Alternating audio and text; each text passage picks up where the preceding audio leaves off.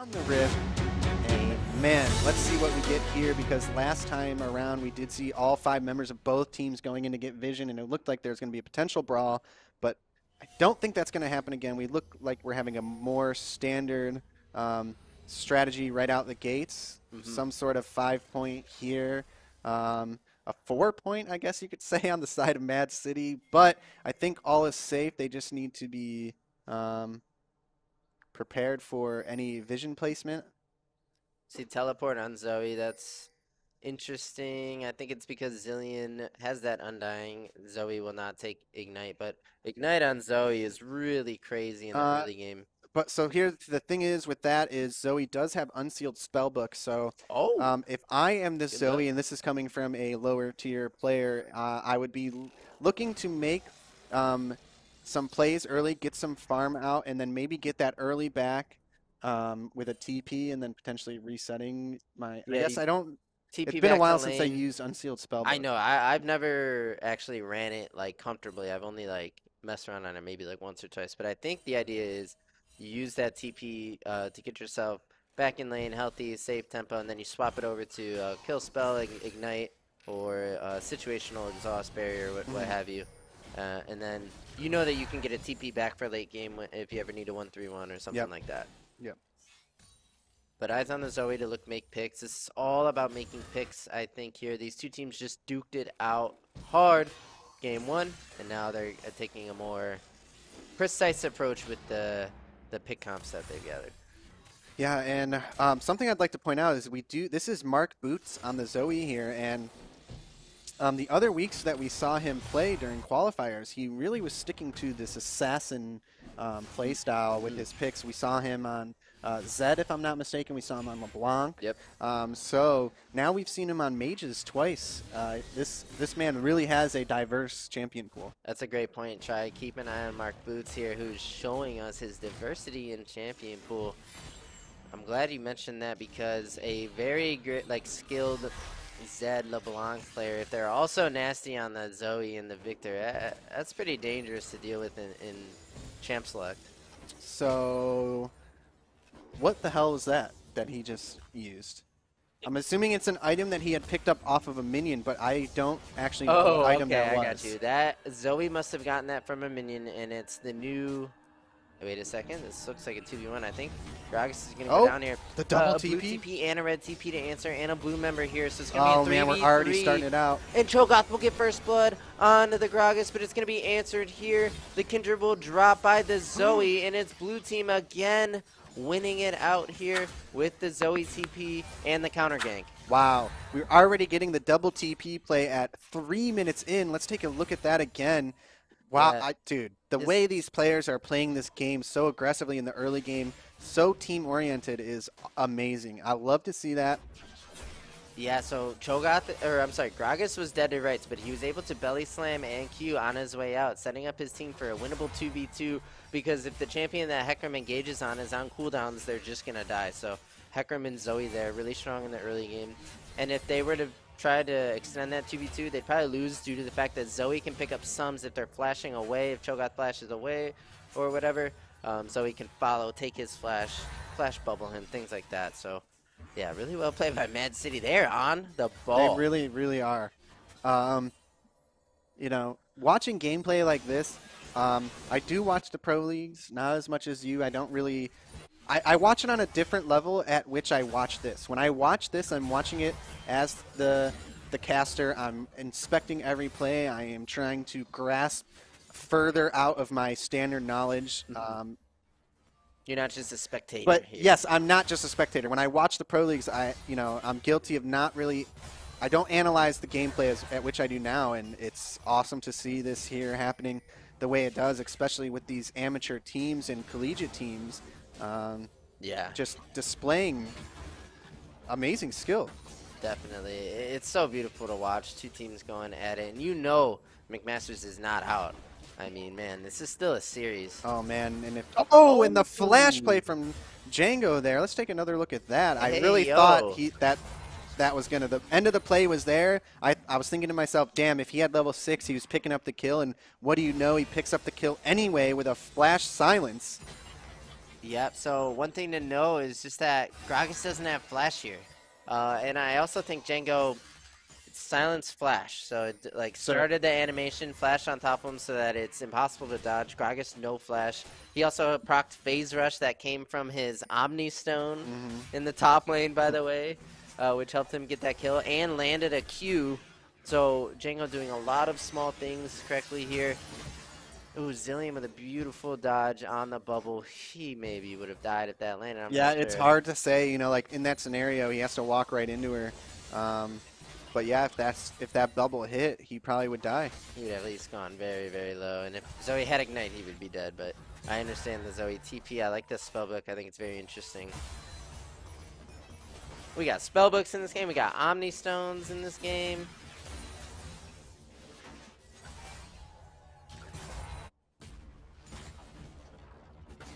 Here's his lethal tempo, right? Let's see if he can proc this. He's gonna, if he hits the Gragas, he will. Oh, we see both junglers fighting it out.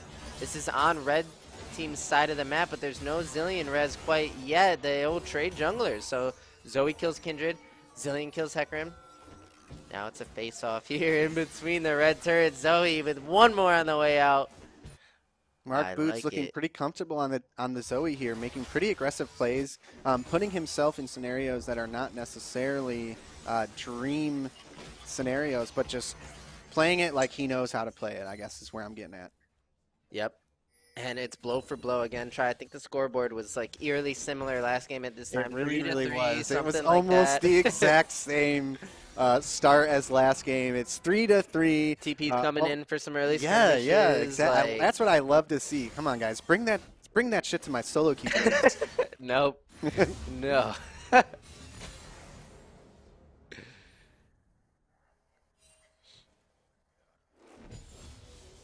And I think I failed to actually track junglers in their early pathing here. I think it's really important. We see that Hecarim has come out to a camp lead here over the Kindred. Both are power farming junglers. Kindred, I think, needs some levels and some stats before she could farm as quickly as Hecarim. So him getting ahead early here. So patiently waiting for that ward to go down so he can make his way into this tri-brush.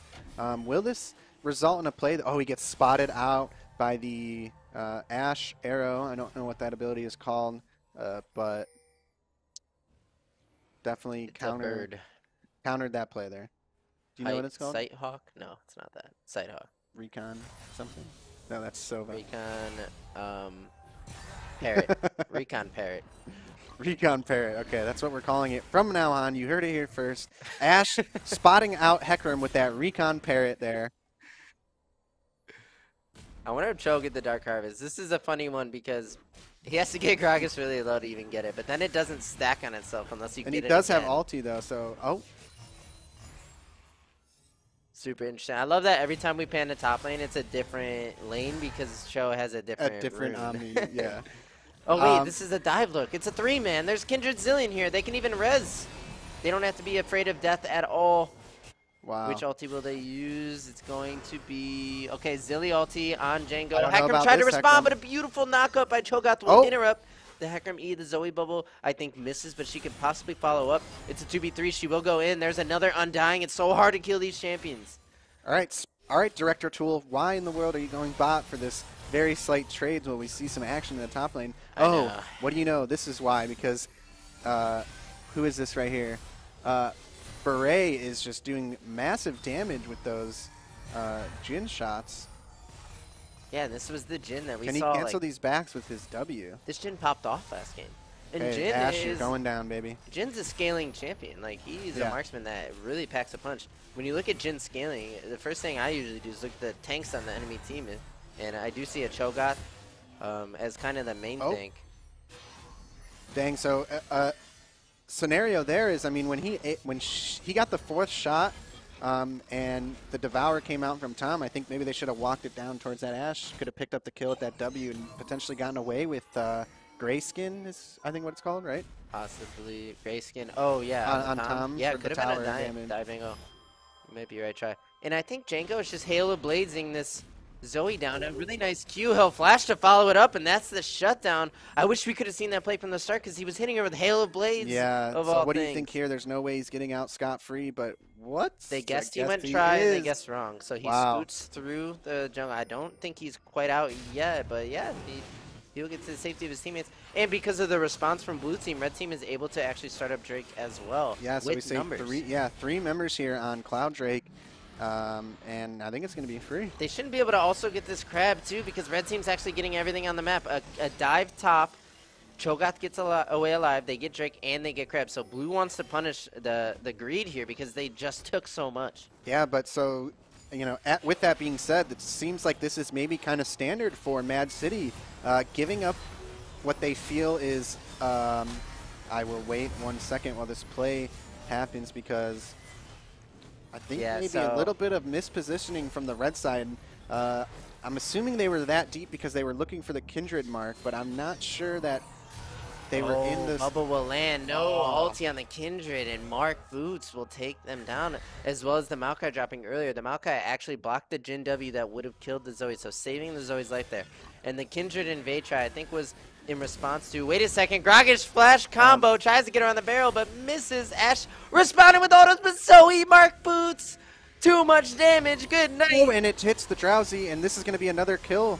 But the Zilly ulti can come through now. Here comes the res. Maokai is back. These long fights. It's so hard to take down a red member for good. And they're diving. Blue with a possible dive. Here comes the grayskin you were talking about if he needs it. Oh Mark my Boots God. with another one. That Maokai dying on respawn now. All right, are they going back in for another? Here comes Kindred. So he could flash out. Oh, and Bubble it will tag hits. the Zilly there. Dodges the ult. Is she going in? No, she is not. Oh! Zoe styling here. This is what this champion can do when you can't see her and she's in fog of war with all these walls in the jungle. She's extremely dangerous, but here we see that Zillion Res going down onto himself. He will flash under turret for safety, but blue persistent with the dive, and it's all about giving Mark Boots time on this Zoe. He needs that Q and R cooldown. If his team can play around that, he's just dinging these members and dropping them about half the time. Yeah. So what I was saying before that play took place was we saw a similar pattern for MAAD City in Game 1 where they gave up a lot of objective control, but as you can see here, they are still up in gold, they are up in kills, only down 1 Drake, and we might see the same thing happen this game, giving away objectives and playing for the late game. As we've seen them so far, they've done it flawlessly in a few of their games. I think we've seen them kind of play the same way in the previous weeks where we thought maybe it wasn't looking too good for them, and they turn the game and take the win as we get into the late game. You know what? I gotta just give it to MAAD City at this point. I think they've surprised me too many times now, and I just am gonna expect this team to come out and just be playing so insanely well. I mean, it's consistency at this point. Yeah. And we see Mark Butts with a really nice Zoe. Oh, and the damage already. He's gonna force the ulti out. He's probably calling teammates, but Kindred around the corner. Oh, he doesn't see the Kindred. Wait, he has Zoe marked. This is huge for the Kindred. She will, of course, flash for that one. The Q auto will do it. That's a shutdown and a mark for the Kindred. That really spices this game up. That's huge here. See phase rush Cho'Gath. Oh, and the Gragas ER combo, but he's probably tanky enough to get out. He looks to respond, but will just push the wave and can take a nice reset if he wants. Action everywhere. We see Comet. Are those new skins out yet? Which ones? The one for Cho'Gath. I don't know. Okay. I guess I'll give him a pass, but I was going to tell him step up your skin. Wow, and he does get it. The tower shot. That's a misplay. That's a misplay by Django. So Kindred comes and dives. Cho'Gath tanks. As Cho'Gath is tanking last turret, Kindred dropped R, but Cho'Gath was not in the R range. He needed to just walk onto his Kindred to go ahead and soak that turret. He's probably kicking himself for that one. Back and forth. This is like a boxing match. Left for right, punch for punch, blow for blow here. Yeah, this is exactly like Jake Paul versus Nate Robinson. This is more like Ryan Garcia. He's a real boxer, ladies and gentlemen. These boxers, those guys are real boxers. No, stop. Jake and Logan train. I'll give them that. Like, they're not just YouTube celebrities in that sense. Like, they train to box, but they're not Ryan Garcia. If you guys want to watch boxing. I was just watching his highlights last night. I'm like, man crushing over here. If you guys watch him, you would too. A lot of poke going down there in the bot lane onto Mad City.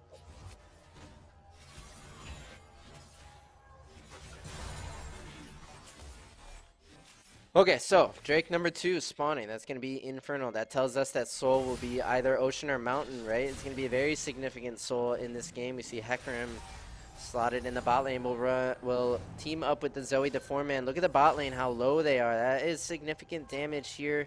They're going to have to maneuver this fight. Yeah, I was just going to say the Zoe heal could probably come in before it goes away to heal them up a bit, and they will start with those low members. Jin was able to heal, but Tom pretty low. Here comes Red Team's response. It's a TP. Ash Arrow will hit the Jin, but he gets eaten by the Tom. Exactly That's how you pick that champion.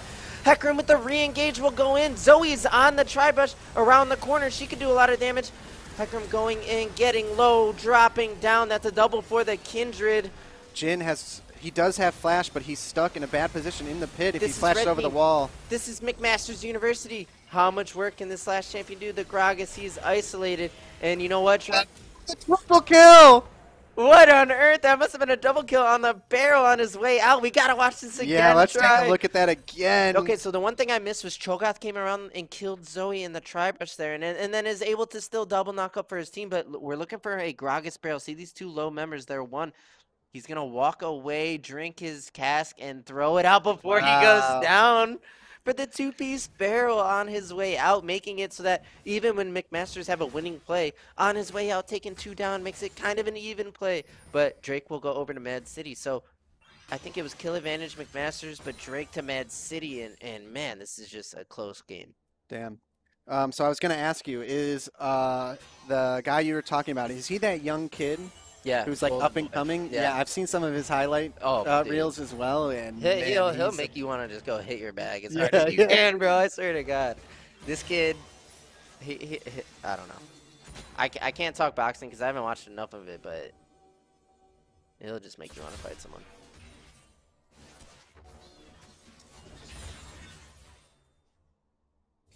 So we do have Ocean Drake up in 3 minutes and 20 seconds. DPs all around. I don't think... Predator Cho, look at him running him down. Oh, it's so cool. I love the Omni Zone. I never know when to use it, so I never use it. But Django here, putting it to use. I don't think I've ever used it. Yeah, I can't remember a time specifically that I have. It's definitely a pretty random rune. But he was able to one-shot the Zoe. I think Zoe might have gone over with an R for some poke, and on her way back, found Cho'Gath with a Q. But wait a second, blue team engaging onto the red team members. There's no Undying here, no Kindred ulti, no Zill ulti. It's just a clean 2 for 2 kill. If they chase Maokai, they're going to eat saplings, so they will go ahead and probably call that off. But really nice 2v2 kill from Mad City. Their bot lane is just oh, and the one shot from Gragas here. Can they take down this Cho'Gath? I don't know if they can. Here comes Zillion. This is where they can turn it, but wow, was that a beautiful look by Gragas. That Hecarim ulti will go on to the Zillion, who just gets one shot by the Gragas follow-up, and now Django is forced to flash away. Mad City dropping bombs with this Gragas here. Wow, let's take a look at that again, because that Gragas play, it was barely caught it there, but man, that was a one shot if I've ever seen one. Now look at the setup on the Zillion. Watch Zillion. Yeah. He gets feared into death because Gragas is ready. Zillion walking right into him. Bop. There's the combo. Oh my God.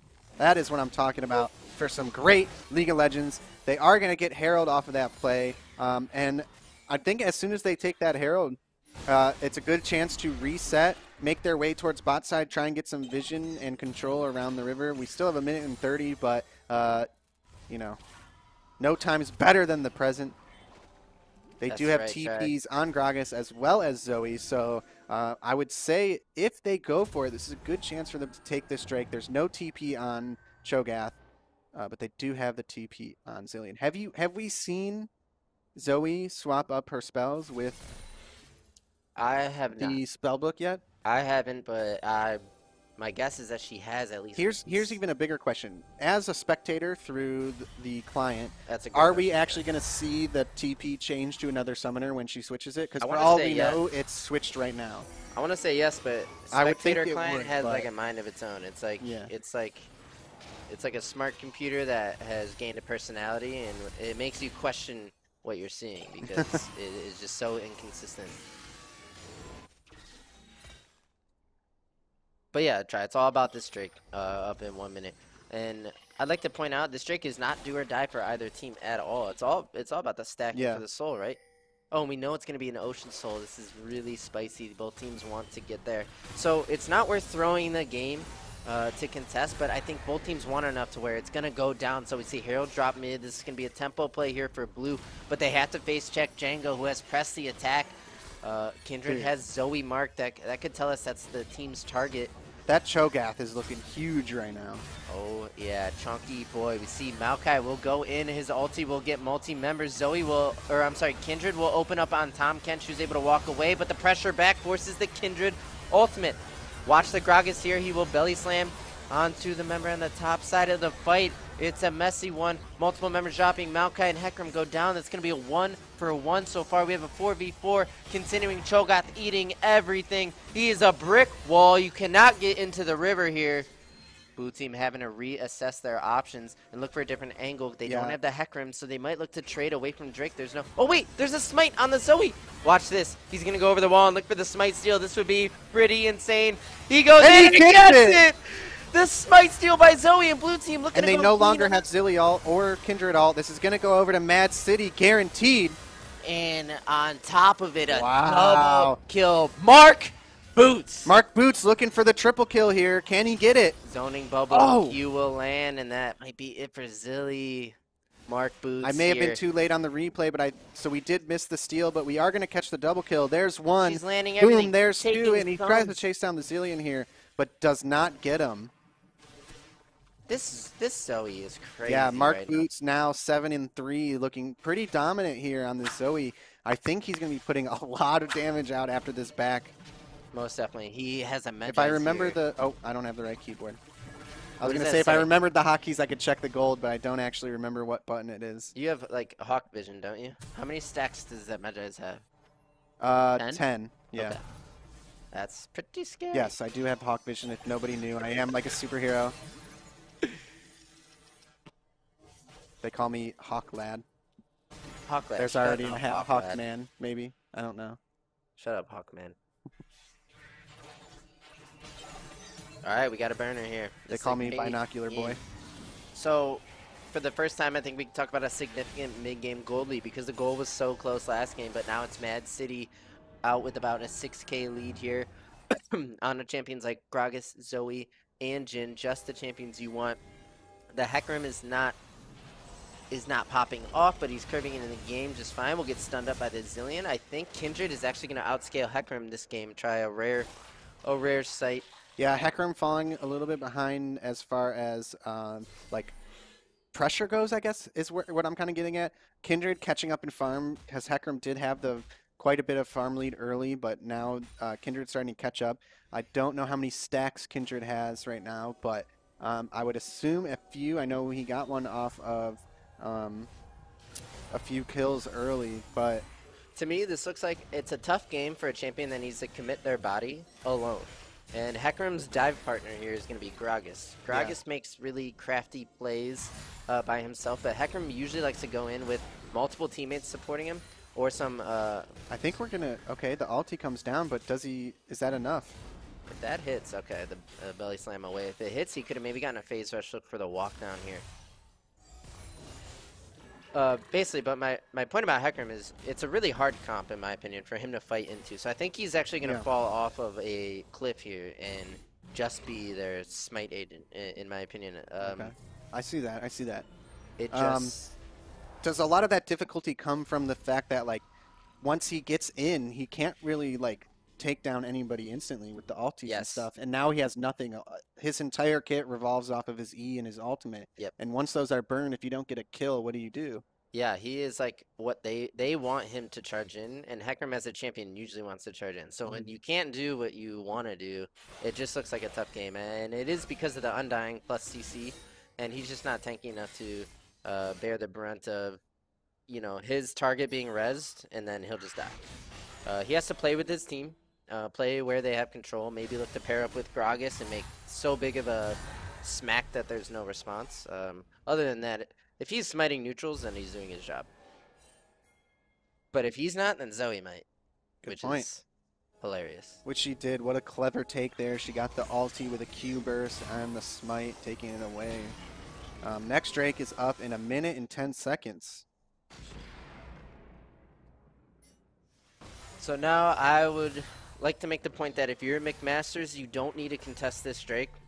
It's just third for MAAD City, so yes, it's point, which is very scary. Most teams will contest on enemy's third, but we see just Zoe will open up the Zoe and mid-range, and Burai will sneak up just second. Come on, those shots are too good. We got the American sniper out here. Yeah. Taking down 2 members. If you didn't notice, let's take a look while they work on this Baron. So watch, he curves this third shot around the Zillion res target. That's what I was going to say. On to the, I'm going to wait because I see the members of right. McMasters coming in for this Baron. Potentially some action going to go on here.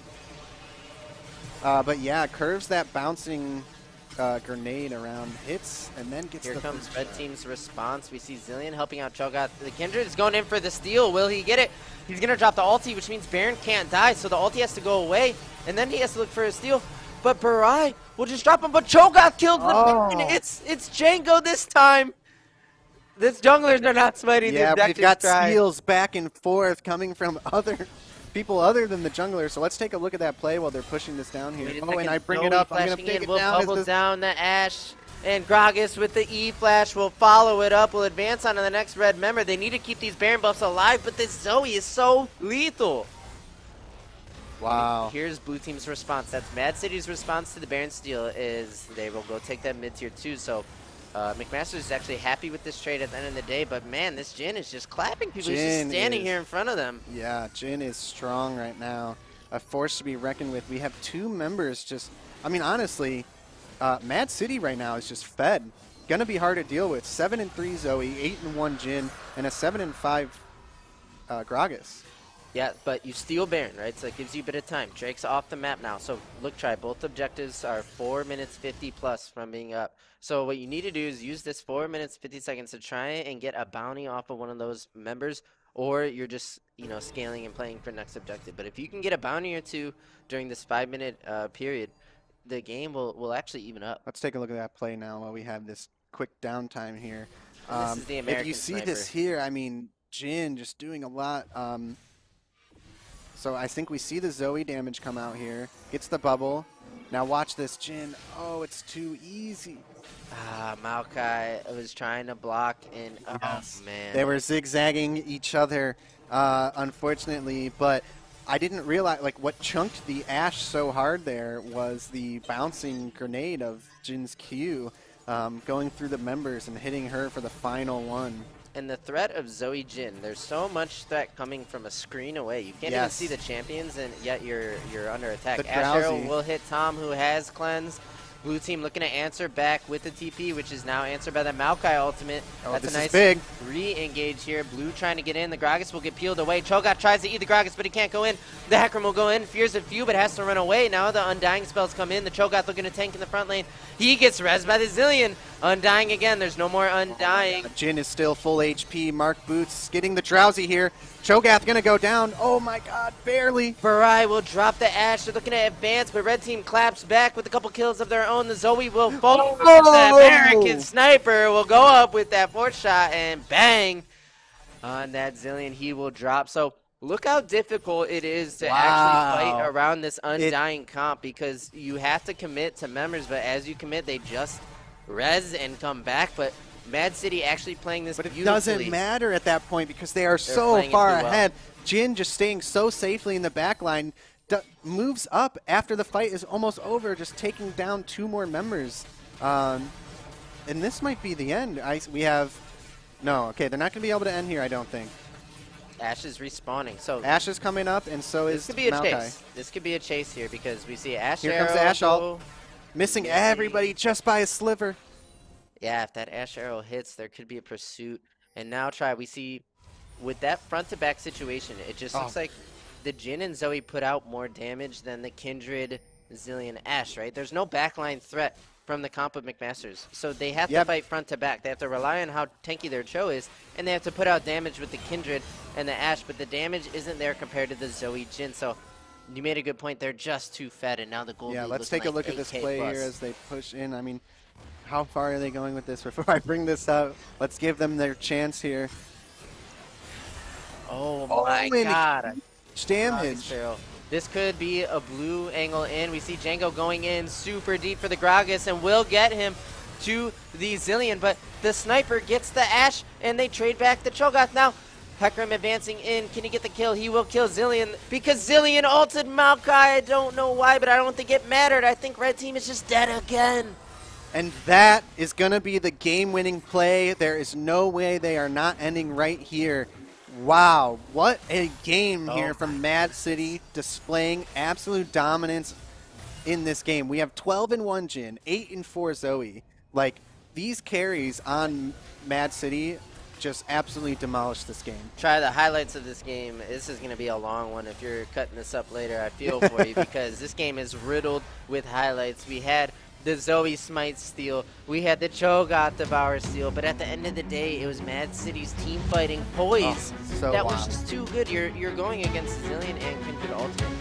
You would think if you're not coordinated, you're going to overcommit on one of these targets and get punished, but they never did. Yeah, that's going to be game 1 of week 2 going over to Mad City. So, Mad City